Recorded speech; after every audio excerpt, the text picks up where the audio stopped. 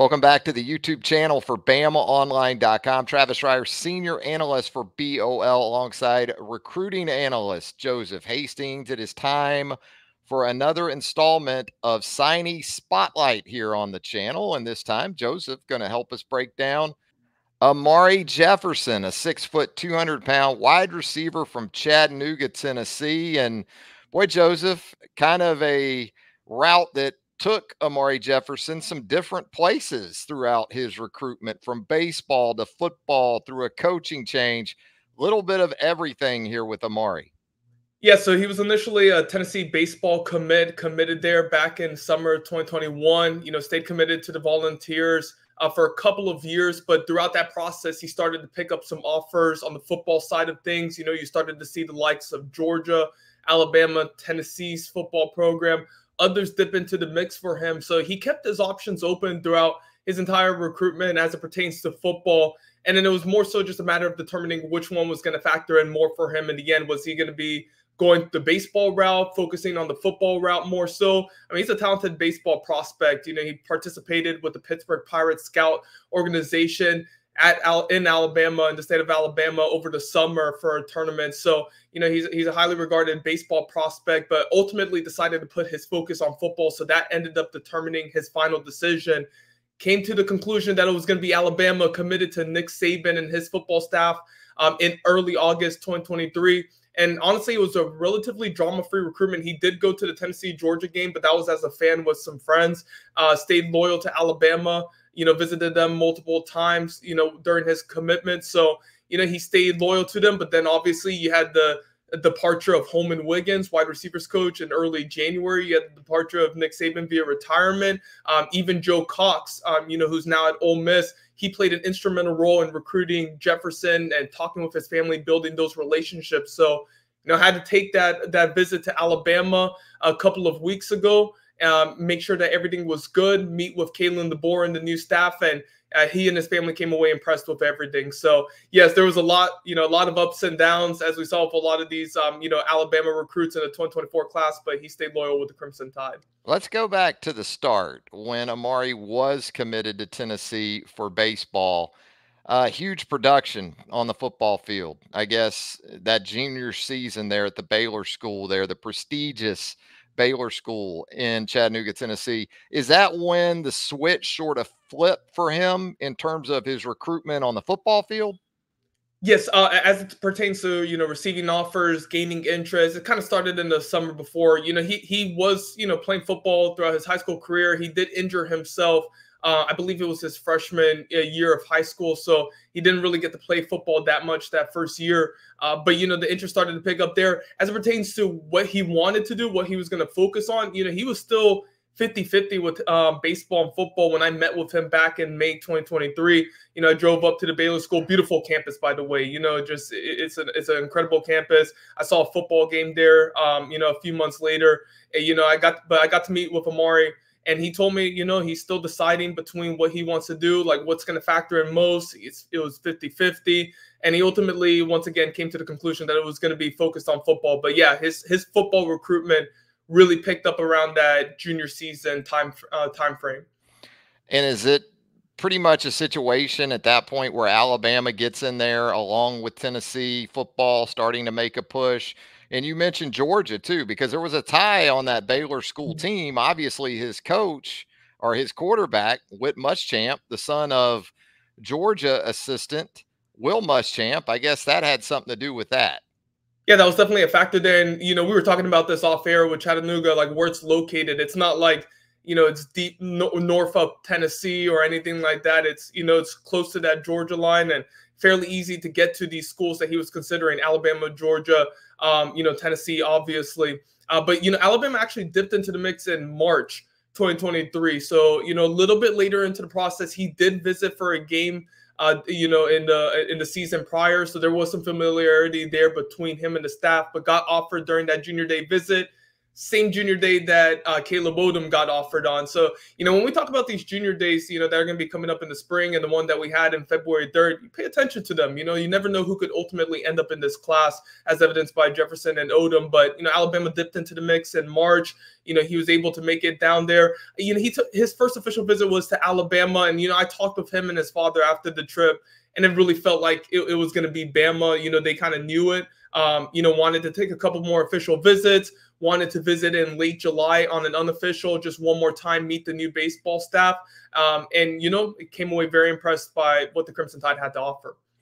And in terms of what Amari has to offer, we'll take a look at that right now. We've got some video here that we'll run through. And this is a guy at 6 foot and 200 pounds. Physically, you think about some guys Alabama has on its roster right now, a Kendrick Law, even a Jeremy Bernard coming over from Washington. You think about wide receivers into today's game, Joseph. A lot of times you're thinking 6'1", 180-ish.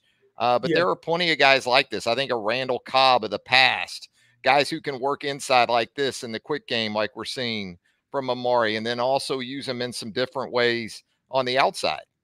I think the first thing that stands out, especially when you meet Amari in person, is he's built like a running back, especially, with his lower body, he's got big legs, he can handle contact, run through contact. And then you see him as a wide receiver and you start to be really impressed by his ball tracking ability, his field awareness in general. We're going to see here at the end on this clip. And he also had one in the state championship game where he knows exactly where he is on the football field, lines himself up perfectly, gets, even both feet in bounds, for the, NFL projection there. And, I got to see him in person. And another thing that really stood out here, you won't see it in the clips, is just his blocking ability and intensity and willingness.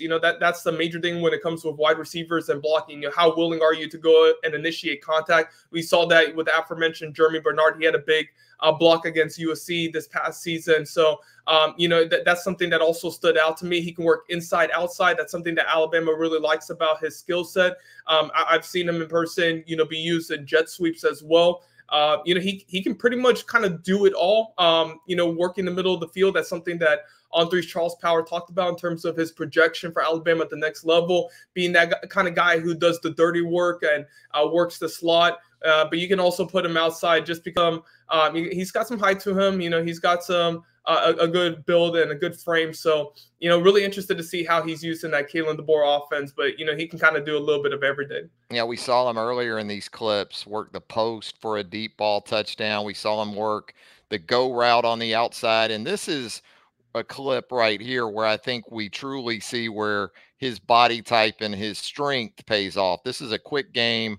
He makes a guy miss, but he also has the strength too after the catch and balance to maintain his leverage and then make another guy miss on his way into the end zone. So some good stuff here for sure. We'll see it here in the red zone where you think about a guy like Amari Jefferson and Muschamp, understandably, really locked in to Amari as he works a corner route and gets both those feet down, as you talked about earlier, for a touchdown in that particular clip as well. So you talked about it, JoJo, in terms of the coaching change and how all that came into play.